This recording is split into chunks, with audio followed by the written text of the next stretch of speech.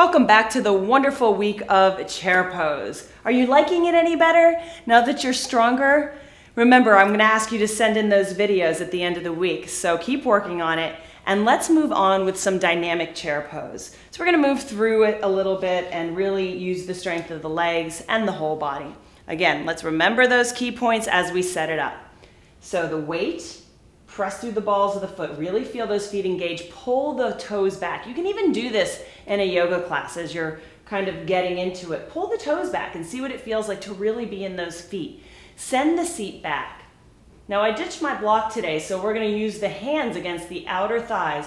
I'm pressing my outer thighs out and my hands in, and I'm really resisting here. See my biceps fire up. Yeah.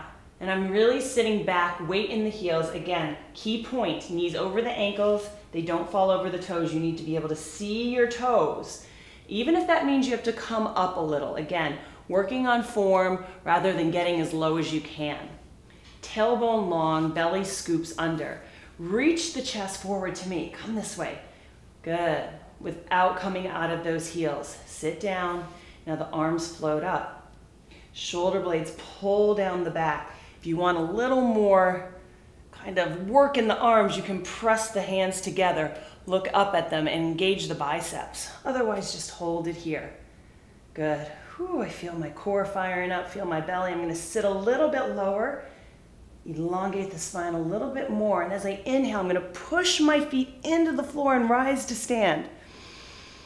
Ribs lift, exhale, they soften down, navel to spine, sit back in that chair. Now I want you to try to go as slow as I'm going and really work through the movement with me. Push the feet into the floor, ground down, use the strength of the legs, lift, inhale, exhale, shoulders keep sliding down the back. Good, now watch these knees don't buckle in, open them up. Good, you can even kick the heels out a little bit to make sure those feet are parallel and not turned out. Inhale up. You can take a slight pelvic tilt at the top, a slight squeeze of the glutes. Exhale down. One more. We're going to go inhale up. Exhale down. Now I'm going to ask you to bring your feet together. We're going to do a little bit more of a fitness move here. You can bring your hands to your heart center. Press your palms in towards each other and pull the shoulder blades back onto the back, okay? So it's not this with the shoulders dropping forward. They're really pulling back. Now from here, we're gonna take squats and chair pose, so you're gonna step out, hold it, and together, in. Every time, I want the inner thighs connecting.